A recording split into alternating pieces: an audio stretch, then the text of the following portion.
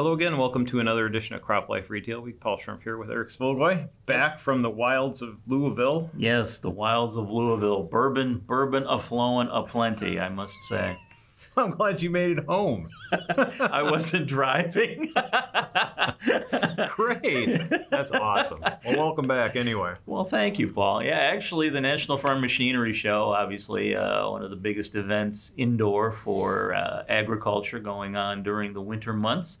Takes place in Louisville at the Kentucky Exposition Center. About 300,000 people, Paul, showed up this year.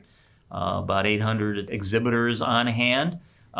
Generally, the mood was pretty good. Most of the folks I talked to on the floor seem to think that 2020 will be a better year than anyone anticipates, that things will be a little more smooth if the weather and trade cooperate on their side. The only thing I will add to that is I know that it looked like the exhibitors were definitely focused on the growers. Specifically, I know in the past when I've attended the show, I've visited with companies that had applicator equipment on the show floor. This year that was a little more scarce. There was a lot more tractors, a lot more spreaders for things like manure that I saw on the floor by companies that normally have applicator and ag retail equipment. So, Paul, that's the only observation there, but I know the folks at the show say it's doing well. They have a wait list of about 400 companies waiting to find some exhibit space on the floor. Yeah, it's still highly popular. I know, and I think while you were there, I don't know if it was over the same time frame or close, but then the announcement and a bunch of releases that Bayer came out with in terms of new products. Yeah, actually, yeah, we got something about that. Apparently, Bayer has discovered a new herbicide molecule. It's now advanced to phase 2 in their R&D pipeline, but they're describing it as the first new post-emergent mode of action for broadleaf weed control in 30 years. Paul, and they're actually saying that they're hoping to work on a biotech trait with this as well. So they're going to turn this new herbicide, when it comes to market, into something that would work with the cropping systems, a la Roundup or dicamba. Yeah, it sounded like from the press conference that it's going to be complementary to other products that they have. It won't be a next glyphosate, quote unquote, from the standpoint of a post-patent a broad spectrum kind of kills everything molecule. It's going to be something that has is effective on specifically on some of the worst weed problems that we have right now. So as a cocktail with a lot of other herbicides or other herbicides. And as biotech, I guess, progresses, they'll probably have more options on the seed side, and who knows? But it's something else in the mix which everyone should be excited about. Yeah, and again, phase 2 of their pipeline, if I'm reading that correctly, about 5, maybe 7 years, we'll see this come to market. So we'll be watching this, God willing, Paul. Absolutely. And most you going through the stuff that you were noting, something about Landis Cooperative and a new...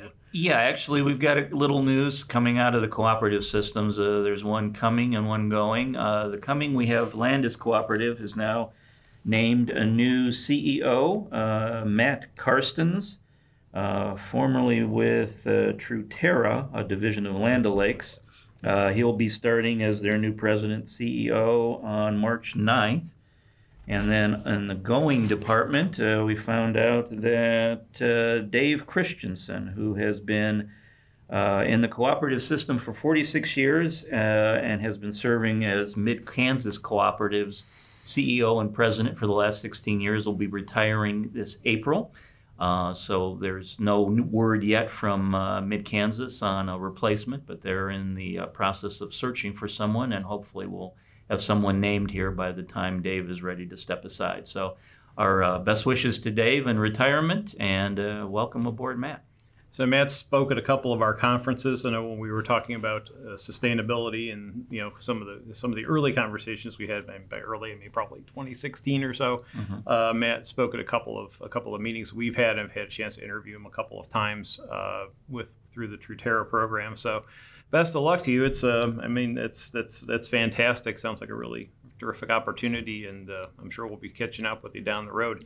Just to mention, too, I guess Jim Byram is retiring from Michigan Agribusiness Association. I saw that. I missed that one. Okay. So I have to give LinkedIn props on that one. I saw that one coming there. But Jim's been just He's led that organization for so long, and we had the chance to go to the conference, to interact with him. He's a true leader. He's been a true leader for a long time. Congratulations on your retirement and a terrific career. Yeah, very good.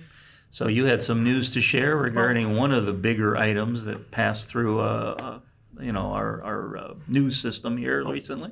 Well, I wrote an article on it on CropLife, but the climate tillable kind of breakup that happened last week, and it was just a matter of 24 hours essentially, and it built up a little bit. It was farmers were getting solicitations from Tillable that they supposed might have been supplemented with, or it had information that would have been supplemented with what climate they were providing climate through FieldView, and a lot of farmers just connected those dots and decided that there was guilt before there was really any proof at all, and climate ended up pulling out of the agreement, or pulling out of the API, just because they felt like they needed to sustain grower trust. I mean, there was word that the farmers were pulling seed orders, and it was really going to get getting ugly out there.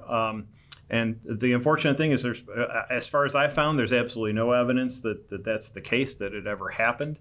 But that's what happens. Is the power of social media and Ag Talk, the Ag Talk forum online, just absolutely inundated with growers comparing stories, and the conspiracies were out there, and it was, I guess, nipped in the bud. But hopefully this doesn't have any long-term effect on data and data exchange, because it's really important for these for the data to get connected so that we can extract the value. Otherwise, it's not going to happen. Well, I mean, there's you want it to be.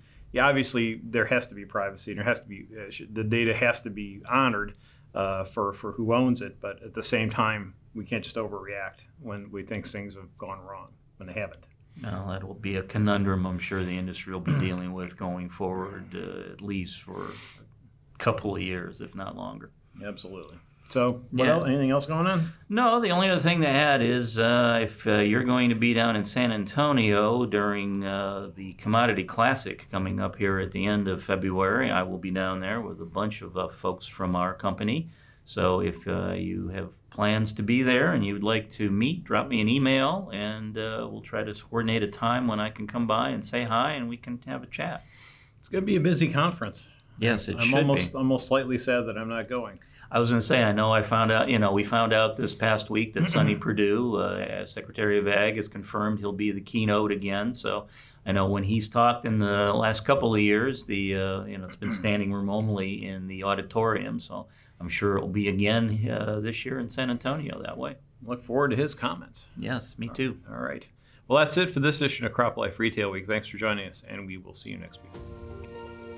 If you have questions or comments about today's episode of Retail Week, contact us by email or Twitter, or type your message in the comment section below. Your feedback is important to us. We'll try our best to address your thoughts in next week's episode. And be sure to subscribe to our YouTube channel.